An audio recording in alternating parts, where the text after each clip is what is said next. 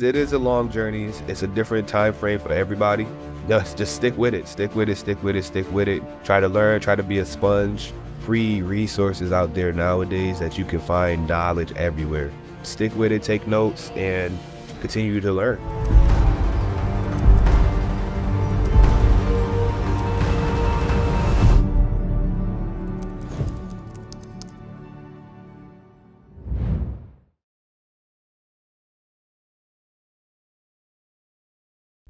What's up, traders? Welcome back to another TFT interview. My name is Kenta. Today we're joined with our trader CK. He's funded with us 100K and he's been paid out over $25,000 with us. Welcome, CK. How you doing today, bro?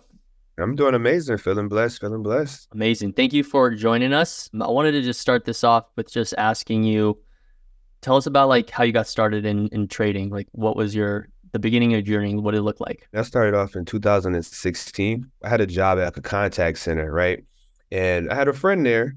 He became my friend when he was there. He's like, hey, you ever heard of trading? It's back when there, it was a whole bunch of social media and multi-level marketing around trading. He let me just like, hey, did you ever hear about this? Currently, at the time when we were at this contact center, we were working literally only answering emails, and we had a lot of downtime, right?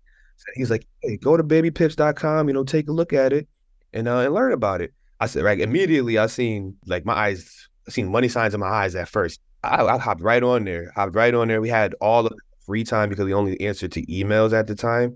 I do the course 2 times within a matter of 1 week. Yeah, right away, I was like, let me get right to it. And then I started learning. We took a look at different things. He would teach me a little bit more as we go on, and we went as well too. And then the show that came out, Billions. So like that show came out, we was working the Showtime client, so we got to actually watch the show for free. That also gave me more motivation. Like I gotta learn this stuff. I gotta learn this. I gotta learn this. So like it really just worked out, and the timing, I would say, the timing of everything for me to start to learn how to trade and get fully invested into it. In 2016, okay, so did you start with, like when you first got like into trading, did you start with live funds? Like how did you first like get invested into it? Sometimes they say, start with a demo account. But when I did the demo account, I didn't get excited about it. I didn't really want to do it like that. And then I also heard a few people tell me and say your emotions aren't there when you're not in with the live account. I started with $100. I remember that very first account that I started $100. I was in profit, maybe like $95 at a certain point. And I was like, wow, this is real. This is real. I almost doubled the account already. And then the next day I blew that though.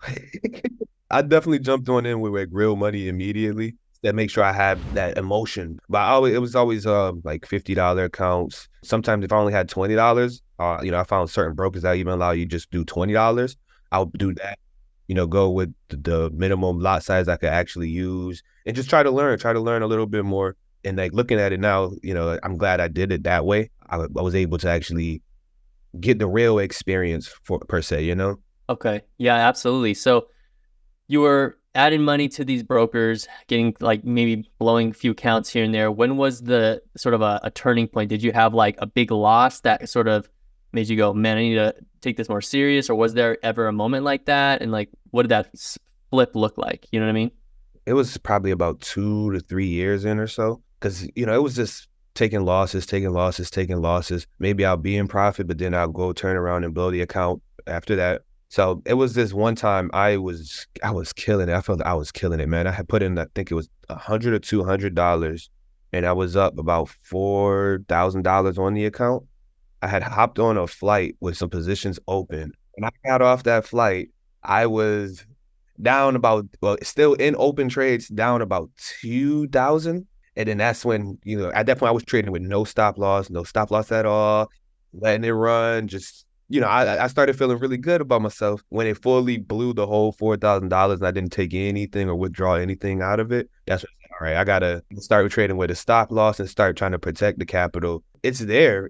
Like I've been in profit so many different times. It's just about protect it at this point, Even though like that was profit that you made from, that $150, $200 account, would you say that was like your biggest loss, or was there a bigger loss than that? Yeah, that was my biggest loss on like a personal account for sure. Because I lost the whole 4,000 by being stubborn, hard-headed, not closing out that trade after 2000 either. That was definitely the biggest one I had. I would say the second one from that, man, this is another reason why I try to stay clear of news a lot too now, is when the election was going on in, I think it was 2020. Yeah, 2020. I remember I was up maybe about 1700 or so. I opened up my trader app and I was down. Everything was gone. Everything was gone. I think it was at like 6 o'clock p.m. or 7 o'clock p.m. Like right when some of the news came out and the election started. I seen that happen. I was like, wow, I definitely gotta be careful. So all of those experiences make sure that what helps me and allows me to continue to keep a stop loss. I see the importance in it now. Like the stop loss is super, super important, super important. Are you able to share your screen and maybe show us some of your previous trades or a little bit of your strategy? I'd love to pick your brain. All right. So what I do, I use support and resistance areas. I change up the color from time to time of my charts as well too. I like to try to keep it a little fresh from time to time. So I got my black one, I got my black support areas, and then I got my blue ones currently right now. When I make them, the black ones, those I will actually put on the weekly time frame, either the weekly or daily. Some ones that are a little bit stronger, and then the ones that are a little bit less stronger on the lower time frames, and those will go down all the way to about the 4.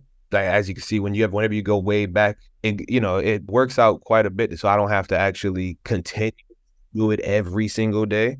I got it on your time frames. So like it works out. So like these ones right here, I put these in, I'll say maybe about a month ago. It's still respecting them and I could still utilize. What I would do, I will try to take my trades whenever I do based upon those support areas. Then I'll also bit of fibs, as you can see right here. So like this was a trade that I was able to get involved in right here. You got in on the pullback after that drop? Yep. In terms of my fibs, what I'll do is utilize those as some lower support areas as well. Sometimes we'll use fibs. In terms of the 38.2, that's one of my favorites right there. Because if I get into a trade, like let's say if I like this one right here, when it's right here, I still feel comfortable because it is below the 38.2. Once something breaks the 38.2, I can consider a trend being broken for the time being, get on out for a better position at that point for me. Are you entering on the 4-hour or what's your like entry time frames? I would take a look at the 4-hour to, see what's going on here. Well, daily then 4 hours, what I try to do. I'll take a look at the weekly to see what I think is going to happen and, where my bias is going to go for the entire week, because I like to think ahead for the entire week, try to hold it a little bit instead of having to get in and out, in and out, in and out, in and out. Because over time, that's why I see the most losses when I'm trying to get in and out, in and out, in and out. And it becomes somewhat like for me if I'm just in and out, So I'll go on down to the 4 and then try to get down to the 1 as well. I try to usually take all of my positions off of the 1. And then whenever I'm scaling on in, I'll try to find some opportunities on the 15 to just do some scaling on in based on the 1 hour, 4 hour. Yeah, I go back and forth between 1 hour, 4 hour, but I try to take a look at the 15-minute to try to get my positions I scale on in. Because that way, if I'm in profit and it's starting to run, I want to maximize my profit.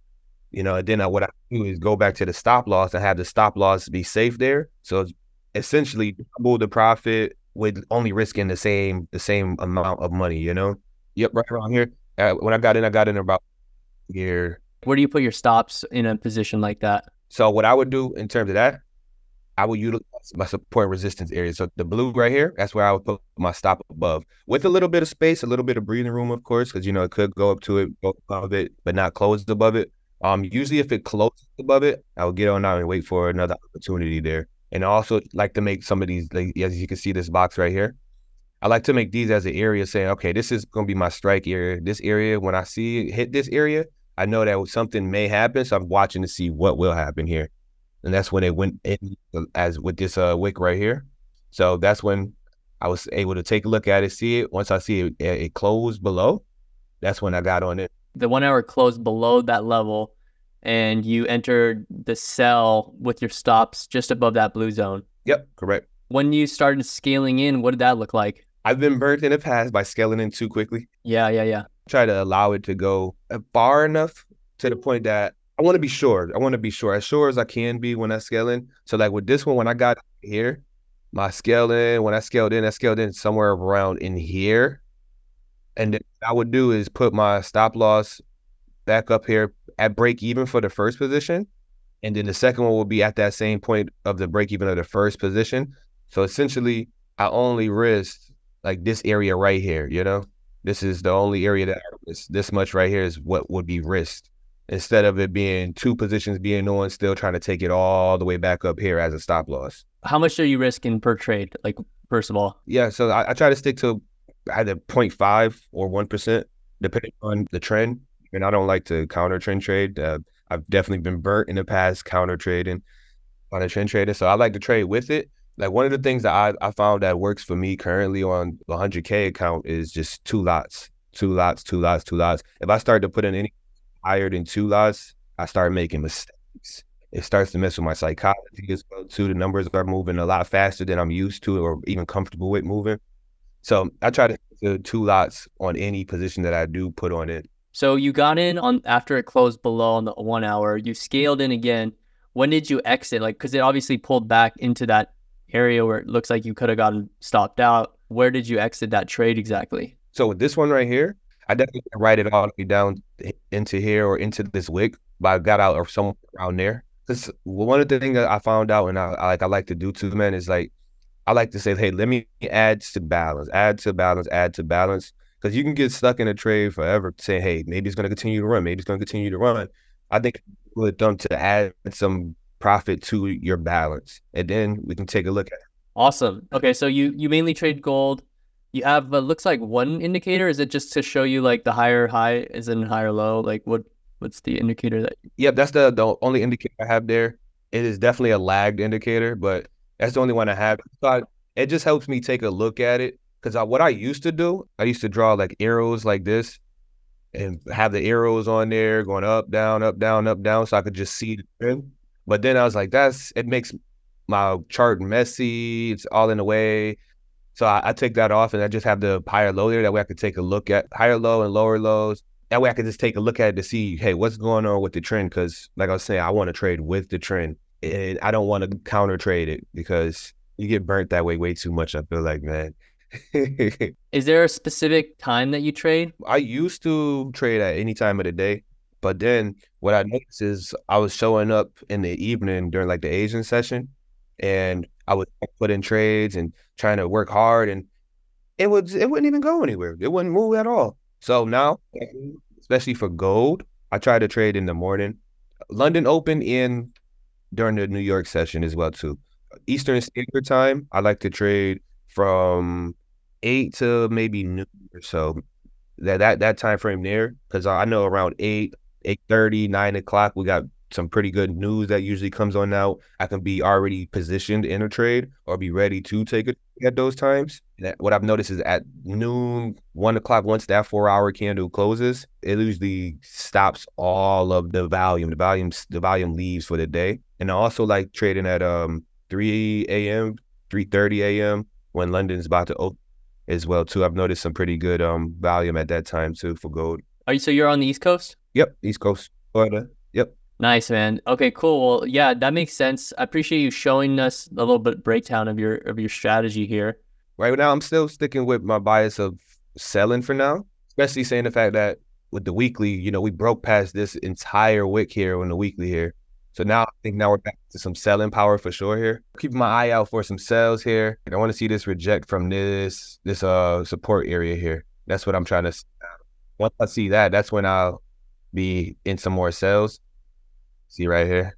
What I would want to do is take this and then go back to the 4-hour real quick and then probably take it down to either this support area or the negative 1.8. I like using these as a take profit here. So TP1, TP2, depending on how it's looking there. So once it gets above that 38.2, I know that we got a pretty significant pullback here, and I just need to wait. I need to get on now if I'm already in there.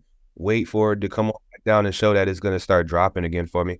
It seemed like those last trades were maybe like a 1-to-1 or something, or I don't know exactly what the RR. Do you have a strict risk to reward parameters, or are you more so like you said, kind of like let's just add to the balance here, like especially if you're stacking, like you're like, okay, let's take some off the table type of thing? Yeah. I definitely want to do the add to the balance and take some off the table. I don't try to go for one-to-ones though. That's why I don't really try to go for one-to-ones because I mean anybody can have a streak of losses. So if I'm going one-to-one losses, I've definitely blown accounts, breached funded accounts, things like that, doing that.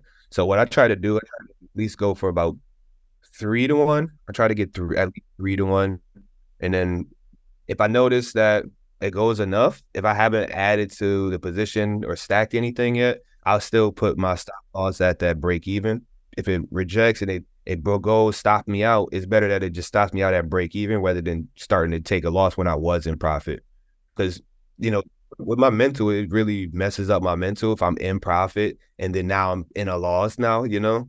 I know what you mean. You have to understand like yourself and like know like what triggers you or like what like your psychology basically. Like understand like, okay, if this happens, usually like I don't fare well the next day or whatever, or like, you know, kind of understanding like your own risk parameters and things like that. And I've had times, man, that it definitely went up, stopped me out at break even, and continue right into the direction that I trade in.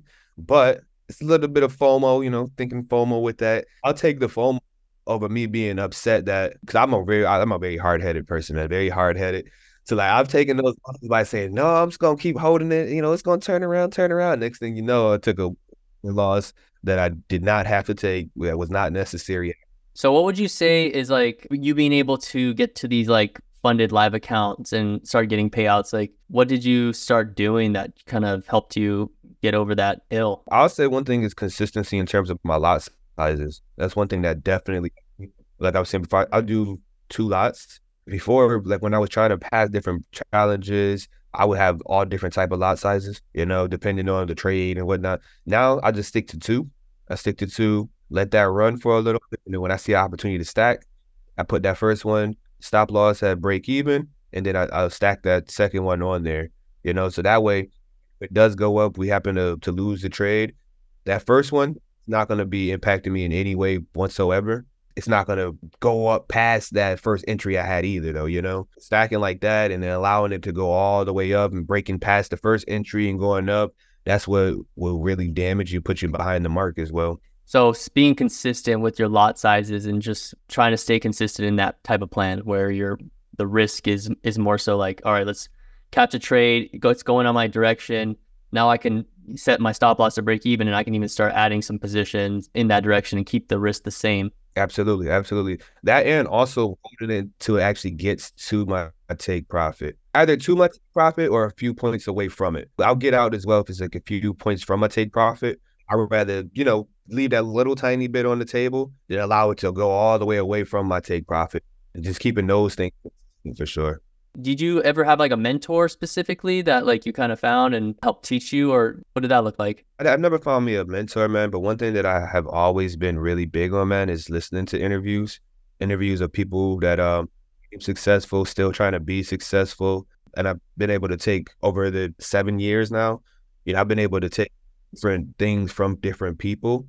And that's what's helped me get to where I'm at now, man. When I'm in the gym, I'm listening to some type of podcast, listening to some type of you and like seeing like people that are successful go through some of the same things that I've gone through. It gives me confidence to say, okay, I'm going to be able to make it. I'll be able to make it. Just got to stay consistent. Just got to stay consistent, stick with it.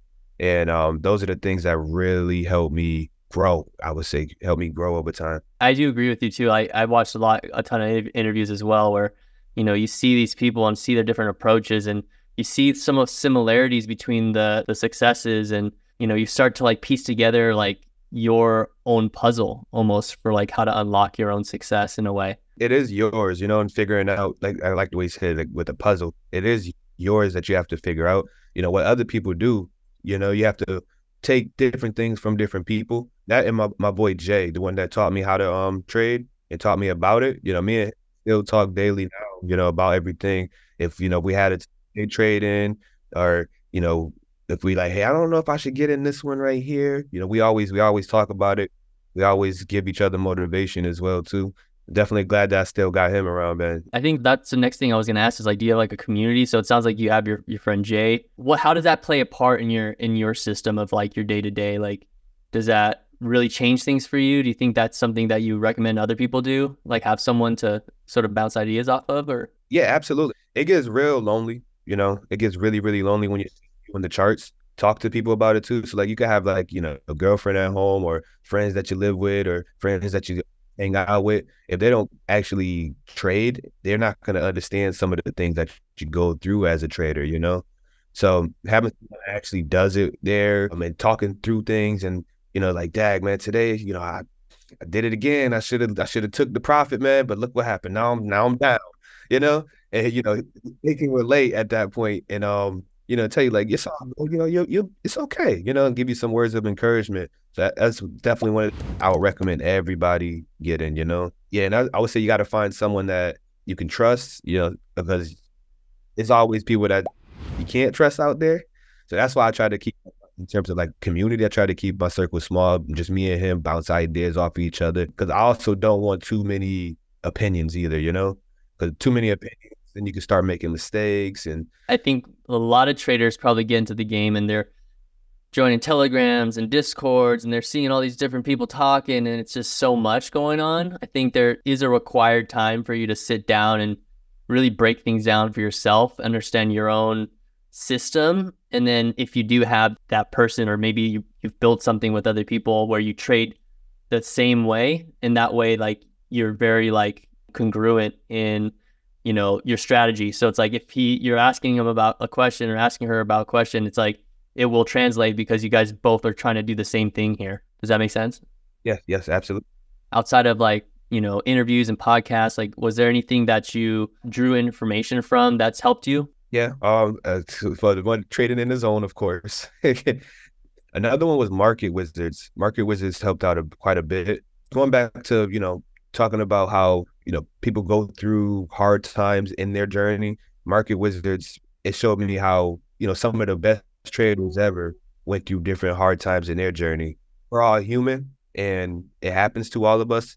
Everybody that fails, that 95% of people that fail, they all quit. Stick through it, continue to try to grow every single day. Like you said before, it's a puzzle. It's us. We have to grow.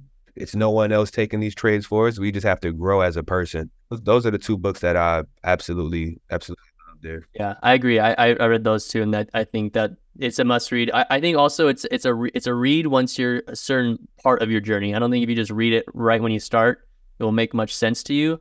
But once you've had some experience of loss and different things that you've been, analyzing, then you can kind of go back and really solidify your mental game with those type of books for sure. Outside of trading though, you said you go to the gym, you listen to podcasts and stuff there. Like, is there, anything else that you do outside of trading that you think translates into your trading? So another thing that I do gaming as well. And do a little bit of streaming. It allows me to do it. So like, instead of me sitting down looking at the chart all day, like, oh, let me watch the chart. It allows me to take my mind off of it. Interesting. I like that. Okay. So do you like enter trades, set stop loss, take profit, and then maybe put some alarms and then that type of thing, go play your games?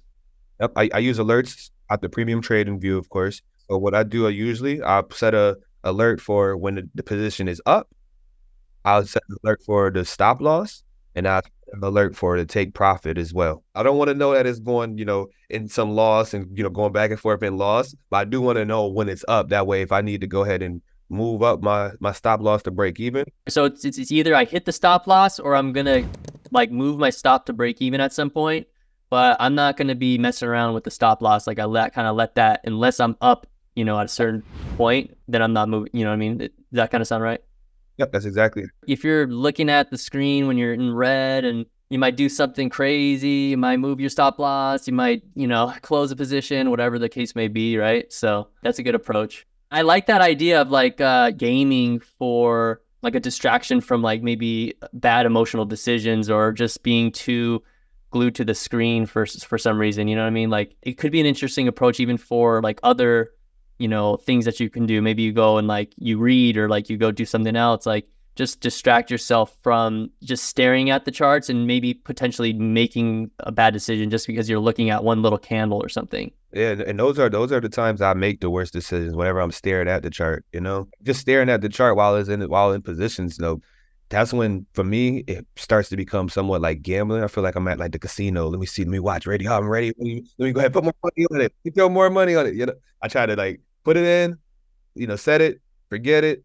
Like, I'll be back to it later. Wherever it does go, I'm gonna have the alert. So if I don't get any alert, I don't have anything that I need to be looking at right now. I only trade gold. I'm not going multiple pairs. It's only gold that I trade. So, I don't need to continue to come back and forth to the actual market. That as well, picking like one pair and sticking to it. That way you can really understand like its movement and stuff. And if you have like 2, 3, 4, like it just starts to become a little hectic, because you could essentially pass and make money just with one pair. Like people do it. Like that's, they stick to it. I also think that with some of the traders that do have multiple pairs, it's usually that they're like position or swing trading, so that they're able to like get more opportunities because they are ready to hold something for like a week if they have to or whatever. Okay, so you use gaming for sort of like outside of trading. You kind of use that to like distract yourself from doing something crazy, making decisions that aren't right from staring at a screen.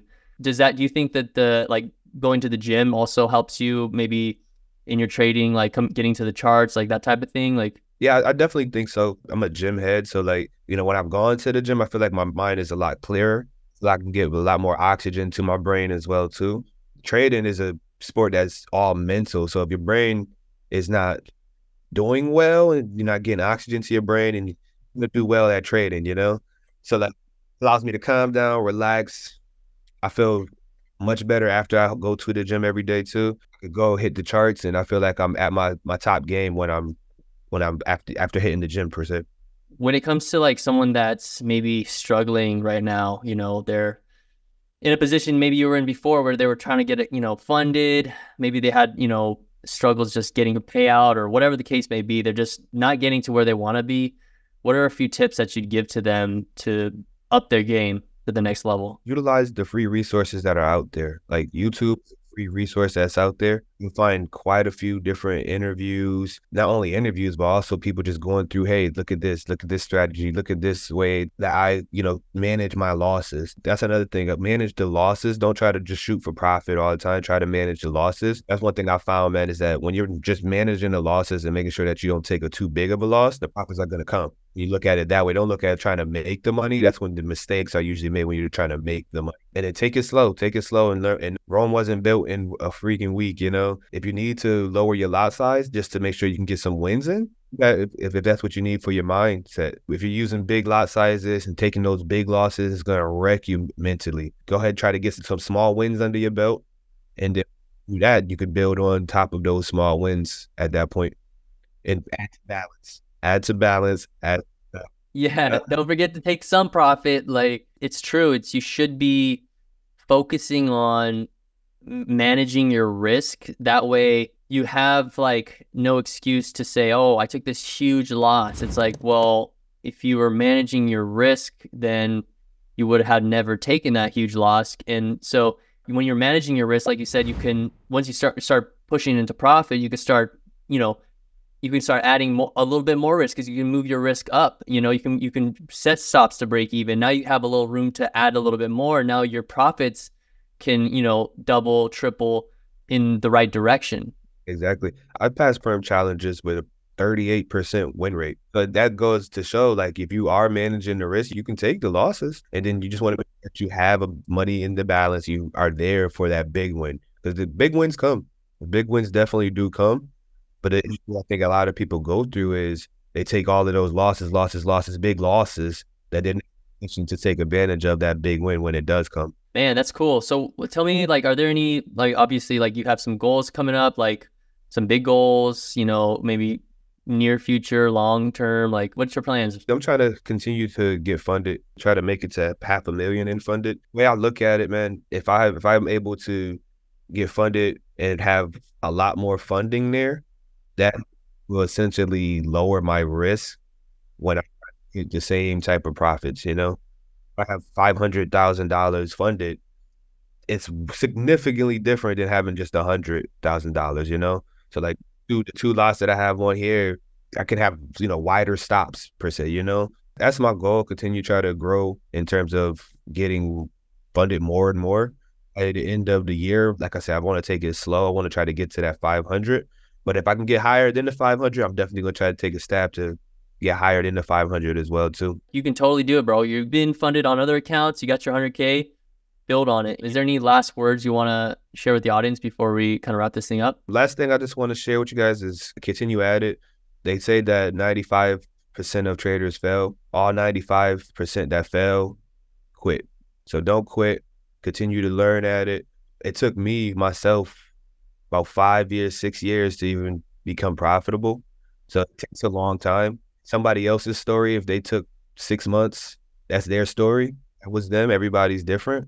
And I will tell you that it is worth it. The time that you take to, actually get there, it's worth it by far. Dude, just guys, just like seriously, it's if you guys are in like a half a year, even 2 years, it's like you haven't even graduated like a college or high school yet. It's like that's one thing, man. Like anybody that asks me, like, hey, can you teach me this? The first thing I always tell them is like, hey, go to babypips.com, learn right on there at first, right?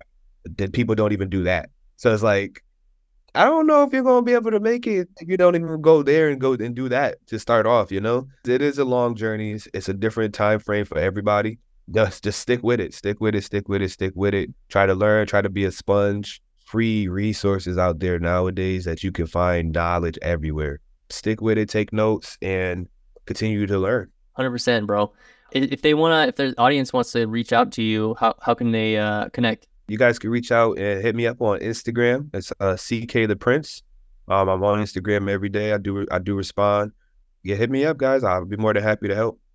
CK the Prince, I'm gonna add you for sure, bro. I follow back too. I follow back. Yeah, man. I appreciate you. I wish you the best on your journey. And yeah, like I think this interview has been very beneficial. I think the audience will really enjoy this one. And if you guys like this video, hit the subscribe button. I know most of you guys aren't hitting the subscribe button, so just go ahead and just do that right now for both of us. And hit the like button, show some love in the comments, and we'll see you in the next video. Peace.